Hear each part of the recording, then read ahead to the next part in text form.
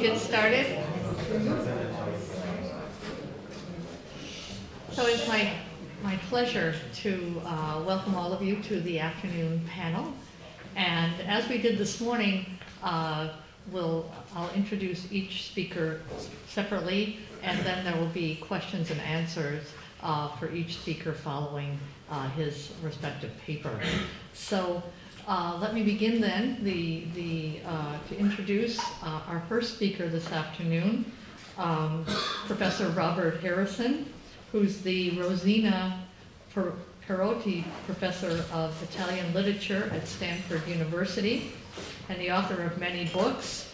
And I particularly want to draw your attention to the book that's actually part of the program notes, Gardens, an Essay on the Human Condition, which is Professor Harrison mentioned to me, is an engagement with Hannah Arendt.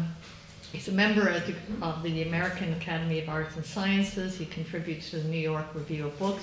And interestingly enough, he has a radio program entitled Opinions. And you can find that podcast of that radio show on the website.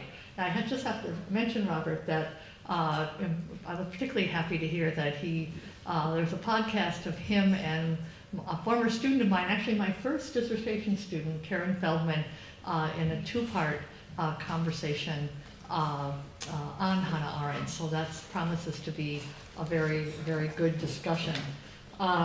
The lecture that Professor Harrison will give this afternoon is Hannah Arendt, The Primacy of Appearance. So please welcome. Thank you all for coming. I would like to speak maybe more to the audience than to the panelists in my talk, because one has a tendency to speak to the specialists when you're in a venue like this. But I took the title of the conference literally and seriously with a question mark, like what is politics? And I am going to do my best to try to convey my understanding of Hannah Arendt's conception of what is politics. And in the course of my preparing for today, I would realize once again just how strange, idiosyncratic, and bizarre is the concept of the political in Hannah Arendt's corpus. And I think that oftentimes we don't appreciate the extent to which that's the case, because somehow through a very idiosyncratic idea of the political, she manages to get great yield in her analyses of particular instances in political history and so forth. So one of my objectives today is to try to do what I believe she does as a thinker, which is go to the actual ground of the matter at hand. And that's something that she does whether she's talking about totalitarianism or Eichmann in Jerusalem or the desegregation laws in the South, the American South. She has a way of going to the very ground of the matter, to the essence of the matter. And I believe profoundly that this is something that she learned from Martin Heidegger. And I don't know whether that scene in the movie that's going to be shown tomorrow is factually true, where she visits Heidegger as a young student in his office hour and says, I want you to teach me how to think. But I believe it must be, she must have asked him to do something like that. And I think that what she learned from him was a kind of practice of thinking that was typical of Heidegger in those pre-Sein years. We know from the transcripts of his lectures, those lecture courses, that when he got hold of a topic, an author, or a text, he just probed and went to look at it from every kind of point of view and performed what he was understood as a phenomenological reduction of the issue at hand. Of course, he was doing it in a very unorthodox manner vis-a-vis the traditional Husserlian phenomenology, but nevertheless, this was the way he was practicing thinking to get to the essence of the matter at hand. And I believe that there was an inheritance of this on the part of Hannah Arendt in two respects. One is get to the ground, and the other is this emphasis on appearance that you had in Heidegger's courses at that time, that was coming from his heavy involvement with phenomenology.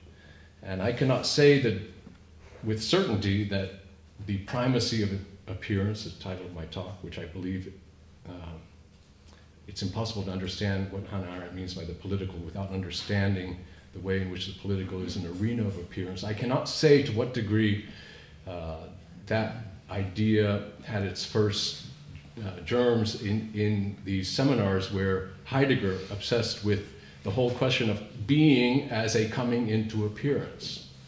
Of course, for Heidegger, the process of coming into appearance, or physis, or aletheia, the disclosure of truth, is one that caused him to raise the question, well, what is it that does not come to appearance in that which appears? And this will be an interesting question for us to pursue here. So with your permission, I'm going to quote generously from her own texts, and especially from an essay of hers in Between Past and Future, which is the essay, What is Freedom? Many of the essays in this collection are what is authority, what is freedom. She doesn't have one of what is politics, but I believe that it's in that essay, What is Freedom, that she answers the question, what is politics, most essentialistically or phenomenologically. And in fact, she says that the raison d'être of politics is freedom, and freedom is primarily experienced in action. So the raison d'être of politics is freedom, and freedom is primarily experienced in action. And she goes on to say that before it became an attribute of thought or a quality of will, freedom was understood to be the free man's status, which enabled him to move, to get away from home, to go out into the world and meet other people in deed and word. This freedom clearly was preceded by liberation. Hence, going back to the discussion I was having earlier with Peg about the relationship between freedom and liberation, but we can get back to that maybe in the Q&A. But clearly, her concept of freedom is one that presupposes liberation and the company of other free men. In order to be free, man must have liberated himself from the necessities of life, but the status of freedom did not follow automatically upon that act of liberation. Freedom needed, in addition to mere liberation, the company of other men who were in the same state, and it needed a common public space to meet them, a politically organized world, in other words, into which each of the free men could insert himself by word and deed. Therefore, plurality, the company of other men, is a necessary component of freedom, just as is this public space in which freedom can make an appearance. She goes on later to say that freedom as inherent in action is perhaps best illustrated by Machiavelli's concept of virtu, or virtue, and says that the meaning of virtus is best rendered by virtuosity, that is, an excellence we attribute to the performing arts as distinguished from the creative arts of making. And here in the last talk we heard about Martin, I think he was speaking about the difference between the creative arts and the performing arts. The creative arts is a form of activity in which the artist's work in creating the art does not appear as part of the process.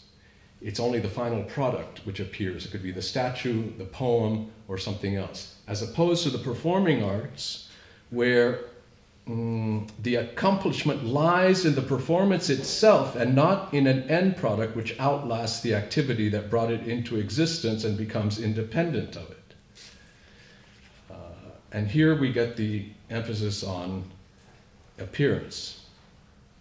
She says, the point here is not whether the creative artist is free in the process of creation, but that the creative process is not displayed in public and not destined to appear in the world.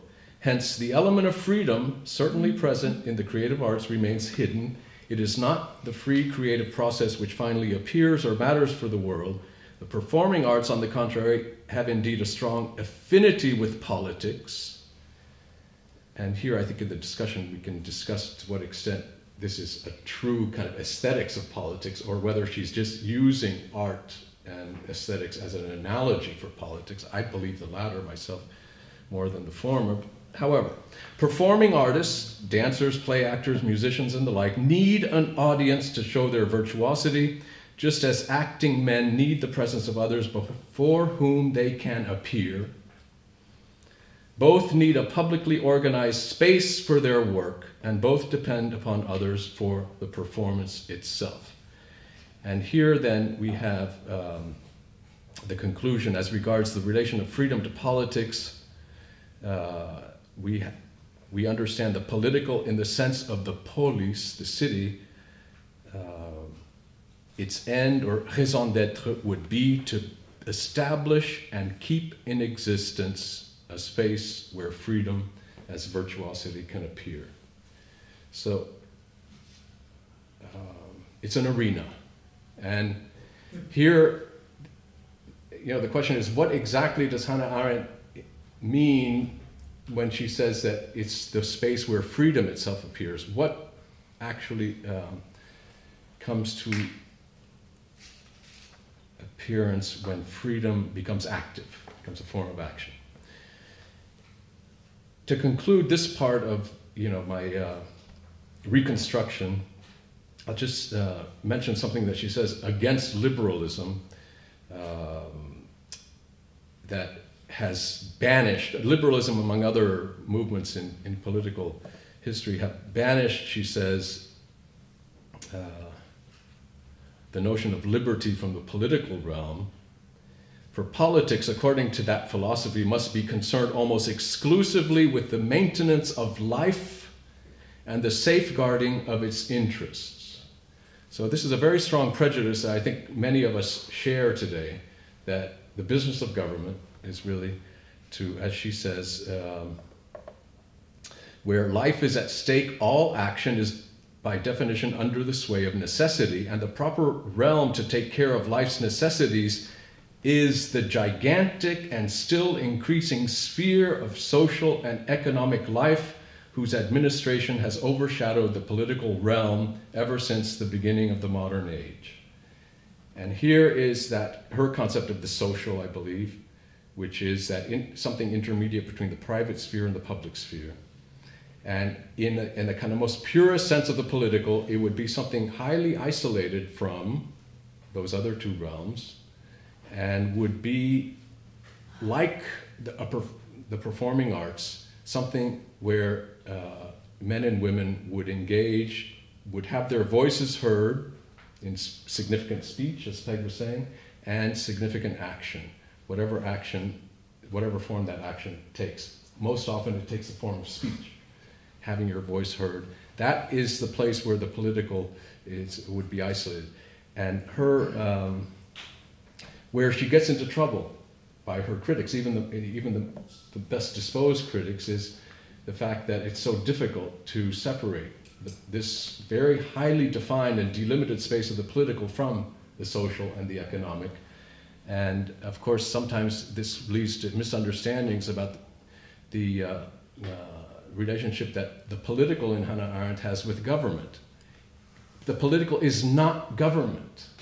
And as long as we fail to keep that in mind, then we're not going to make sense of her philosophy of appearance, that the political is a phenomenon. It's that which comes into appearance, or it's where action in the political sense of action, makes its appearance.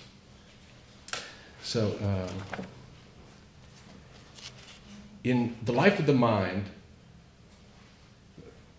the last work that she was working on, of course, something very interesting from my point of view happens to this thinking of the relationship between the political and the political as a space of appearance.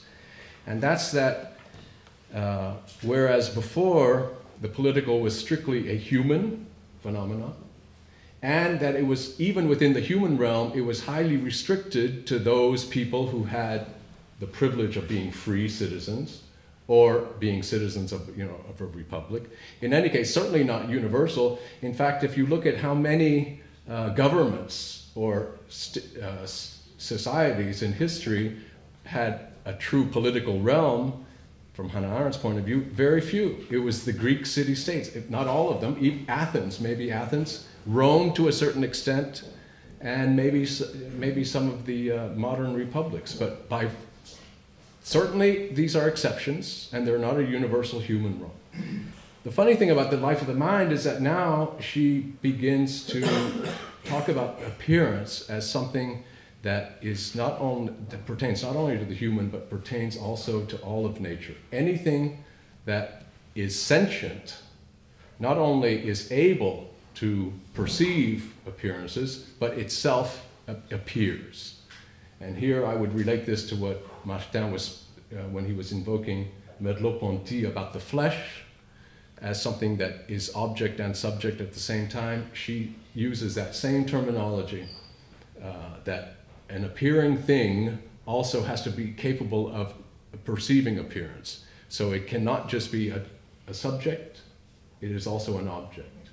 So here's where I'll just read a few remarks that she makes in that, and then I will try to indicate to you why I find some of this problematic. How much time do I have on this? So 15 minutes, okay. Let me just read a few things that she says in the first chapter, which is the world as appearance and the life of the mind and the thinking thing. And there she says, being and appearing coincide.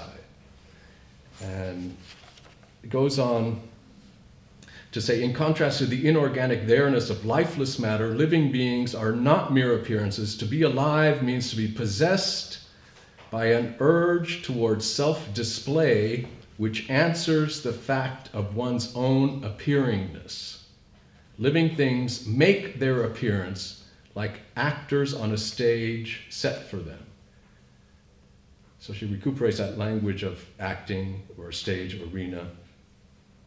And now it is open to all of nature. And this idea of the urge to self-display, I think that a book that Hannah Arendt read, I don't know when she read it, I just don't know her biography that well, but it makes an appearance here in this chapter, did a lot to get her to give a ground for, an ontological ground for her theory of appearance or her philosophy of appearance. And this is well, here's an image that I want you to keep in mind in what I'm going to go through with you here, discussing this Adolf Portmann. And those of you who are more specialists in Hannah Arendt than I am may be able to tell me that, oh, there's a few articles that have been written about Hannah Arendt and Portmann. I say, I haven't read them if there are. So let me just reconstruct for you the theories that she encountered in this book by Adolf Portmann, who was a Swiss zoologist, who in the late 40s, I think it was 49 or 51, he published this book about the study of the appearance of animals. Excuse me? When did it come out? In 1949, I believe, was the original publication in German. She was the publisher. Yeah, she cites it in the human condition. She what? Cites it in the human, discusses it in the human condition. In the human condition. So therefore, she read it early on. She edited was it. the publisher. Yes, I know. But this is, we're talking about this. This is the American edition. So, and that came out, did not come out in 1949, the American edition. So She probably got it published, got it translated. she could have she probably got it translated. I don't know. Listen, I discovered Portmann by reading Hannah Arendt. Yeah. And I thought it was quite interesting because she only has a paragraph or two or three paragraphs in The Life of the Mind, but I thought the thesis of Portmann was very interesting, so I went and read the book. And I can tell you there's a lot more in the book than what she reveals just in those few paragraphs. Excuse me? Her copy with notes is in the library. Is it? Bard? Oh, that's great. Well, as I said,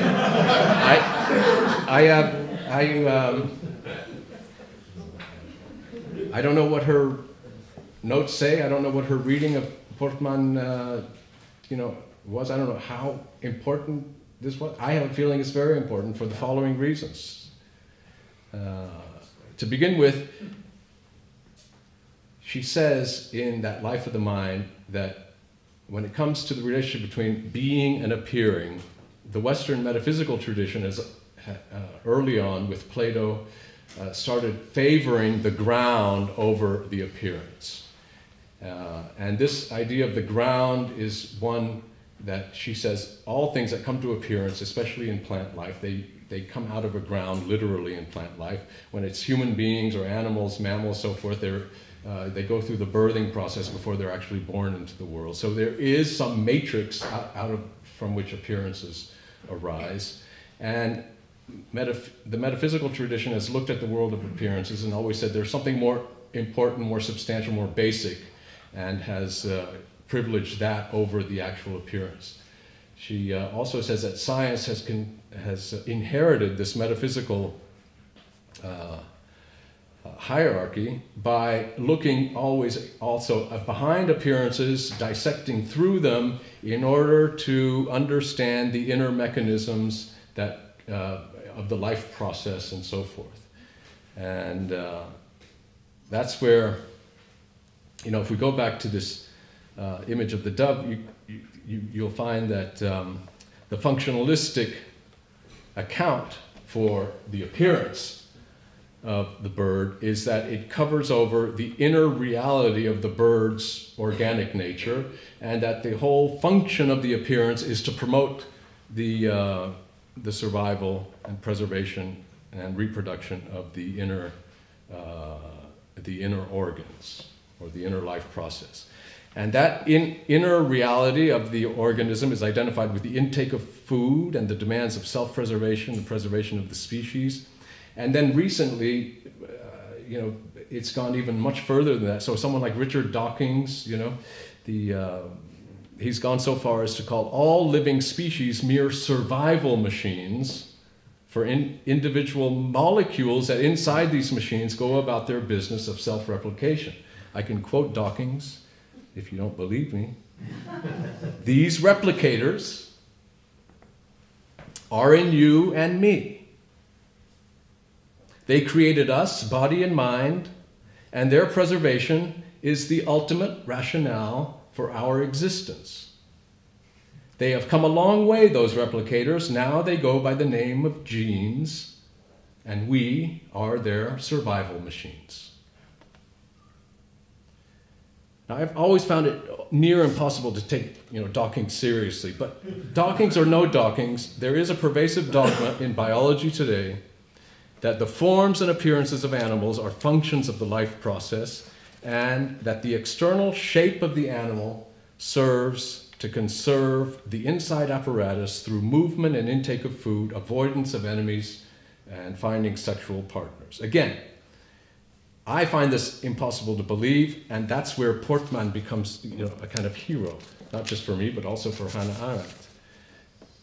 So in this book, he examines in exhaustive detail the appearance of many birds, mammals, plants, and finds that the functionalistic hypothesis, which reduces their appearance to the twofold purposes of self-preservation and preservation of the species, simply crumbles before the astonishing richness, variety, and sheer superfluity of the forms of animal and plant life on Earth.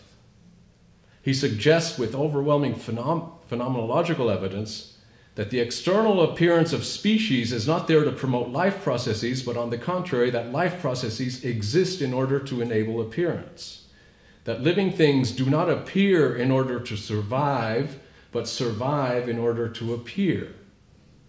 Portman does not deny the vital role of function. Instead, he argues, quote, prior to all functions for the purpose of the preservation of the individual and the species, we find the simple fact of appearing as self-display that makes those functions meaningful. The plumage of birds, for example, he says, quote, which at first we consider to be of value as a warm, protective covering, is thus, in addition, so formed that its visible parts, and these only, build up a colored garment, the intrinsic worth of which lies solely in its visible appearance. And when he speaks of a simple crow's feather, he remarks, the tip is an iridescent bluish black, the lower part of silky down is light gray.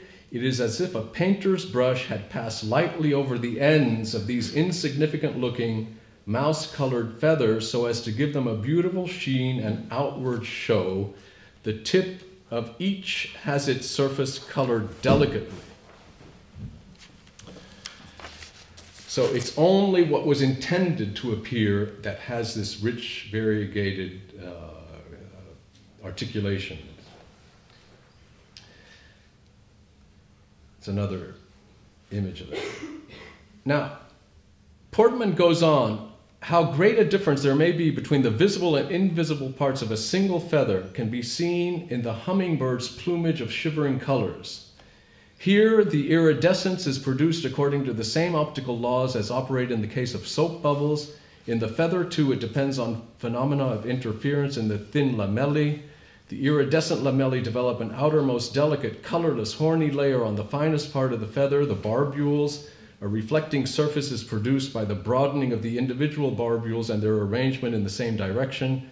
The color range of the iridescence is determined by the degree of fineness of the outermost membrane, so that one feather shows more of the red-gold and another of the yellow-green or blue-violet parts of the spectrum. But all these special structures occur only on that part of the feather which is visible. There is no iridescence on the part which are covered up by the arrangement of the feathers. So you could say that by analogy, what Hannah Arendt understands as the political is really this surface of appearance. It's this place of appearance where all the life processes, and that means our biological side, everything that falls under the category of labor, and perhaps even work in the vita activa, are something that do not belong, properly speaking, to the sphere of appearance. I'm just speaking by analogy.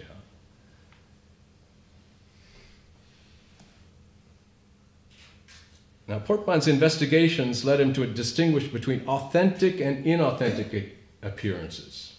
And Hannah Arendt makes a great deal about this in The Life of the Mind.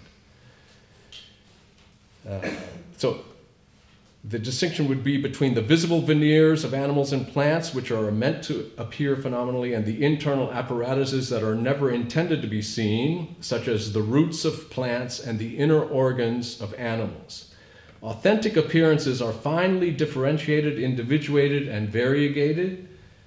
So here is an image of that. And on the whole, they observe principles of symmetry, whereas the inner organs of animals are clustered together in what seems like a haphazard disposition with none of the orderly patterns and subtle differentiations of the external surfaces.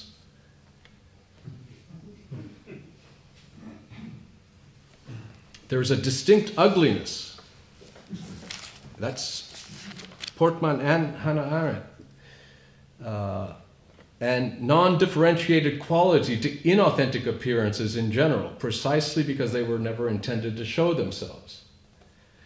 Whereas any of us can distinguish between one tiger and another tiger in a zoo due to the differentiations of their hides and visible features, even trained biologists, when confronted with their inner organs, are often unable to tell the difference between a lion and a tiger, let alone individuals of either species.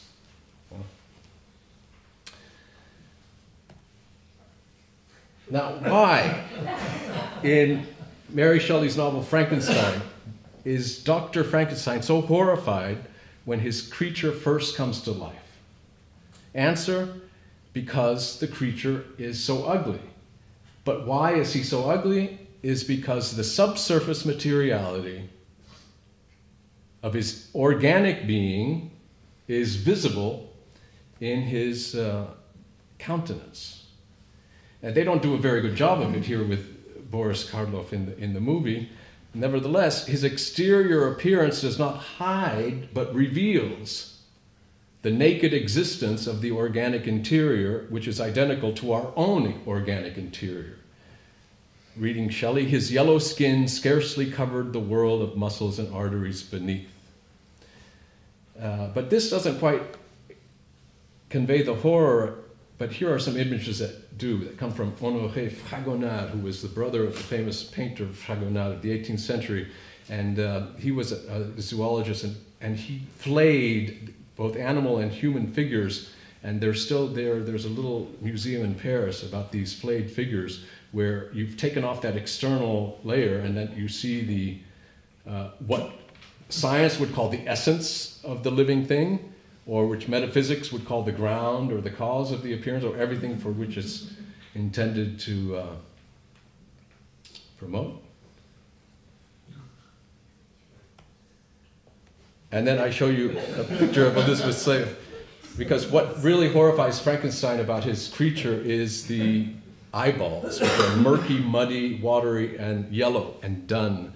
And they are the opposite of the beautiful eye that Edmund Burke exalted as the most beautiful part of the animal creation. Quoting Burke, "I think that the beauty of the eye consists first in its clearness. None are pleased with an eye whose matter, to use that term, is dull and muddy." And just so that we're gender neutral for all you women in the audience. So, Hannah Arendt writes, whatever can see wants to be seen, whatever can hear calls out to be heard, whatever can touch presents itself to be touched. It is indeed as if everything that is alive has an urge to appear. What I find problematic, I find it's beautiful, but what I find problematic when it comes to understanding what is politics in Hannah Arendt is how then do you differentiate the political in the human realm from everything else in the world of nature and in the world of non-political forms of government, which are most forms of government according to Hannah Arendt. And isn't there a way in which there's a risk of the political becoming so diffuse that it can apply to any place where a plurality of individuals gathers together and puts on display what be it. Could be in the arts. So therefore, the performing arts no longer become a metaphor, but become an instance of the political. This conference is, would be an instance of coming to appearance.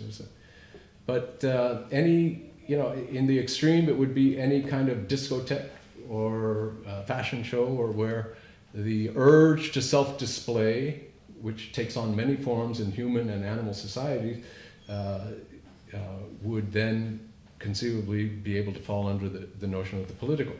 I believe the only way for that what Hannah Arendt would respond to that is that it's not any kinds of appearances, it's only very special, delimited appearances that have to do with the, not the expression, she was against the word expression, but the action of freedom. That where freedom takes on the appearance in the public realm through speech, significant deeds, that this is a coming to appearance of something that is distinctly human, has a distinctly human potential that would at once relate our human experience of freedom to the natural world, but would not reduce it to that and would not equate it with that. And so to conclude, I will say that if Hannah Arendt is right when she says that everything, nothing, and nobody exists in this world whose very being does not presuppose a spectator. Nothing that is, insofar as it appears, exists in the singular. Not man, but men inhabit this planet. Everything that is meant to be perceived by somebody then the question that I would leave you with is the one that haunted Erwin Schrödinger, and it's what, if I may quote him, that 20th century physicist could not get his mind around the fact that the world, the universe, the cosmos, essentially had to wait for a wholly contingent evolutionary development, namely the animal brain, in order to take cognizance of itself. The animal brain facilitates the propagation and preservation of certain species, yet for millions, if not billions of years, life forms maintain themselves without such contraptions, and many today still do so. In other words, many life forms do not experience appearance, are not given over to appearance. So Schrödinger says only a small fraction of them, if you count by species, have embarked on getting themselves a brain. And this scientific fact raises an overwhelming question for Schrödinger. Before certain creatures, in particular human beings, acquired brains, was the world a spectacle without witness? Quote, should it have been a performance to empty stalls? Can we call a world that nobody contemplates a world at all? Hannah Arendt's answer to that question is an emphatic no. But I think I'll let Schrödinger have the last word today, since as a scientist, his word on this issue carries more weight than either hers or mine. Quote, most painful is the absolute silence of all our scientific investigations toward our questions concerning the meaning and scope of the whole display. The more attentively we watch it, the more aimless and foolish it appears to be. The show that is going on obviously acquires a meaning only with regard to the mind that contemplates it, but what science tells us about this relationship is patently absurd, as if mind had only been produced by that very display that it is now watching and would pass away with it when the sun finally cools down and the earth has been turned into a desert of ice and snow. We're not going to be able to answer that question, but we do know, I think, that for Hannah Arendt, that space of freedom, which is the space of appearance and for human action, is one that is predicated on finitude, and it doesn't have to deal with this issue about there having been a before and an after where it doesn't exist, because that is the condition of human freedom, that it is profoundly finite in its essence. Thank you.